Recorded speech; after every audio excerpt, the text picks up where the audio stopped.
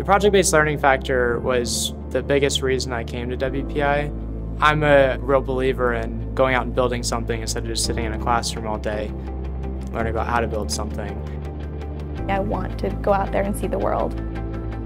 So looking at the projects, looking at the opportunities abroad brought me to WPI. You're not just traveling to a place and seeing the sights, you're traveling to a place and really getting to know the people. You learn about their culture, you learn about their ideals, the way they think, why they do. So I think that was an amazing experience. We live in an increasingly integrated world, and I want to be part of that change and part of that innovation of the new world we're going into. The project-based learning, I think, is going to help me because it develops the soft skills that you need in any industry environment. If you can't work with people, you're not going to get very far.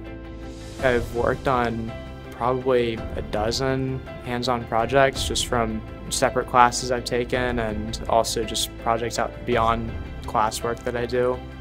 For my major qualifying project, we decided to build a robotic quadruped, and it's just really awesome to see that this 40-pound hunk of metal that was stationary last year is now up and moving freely.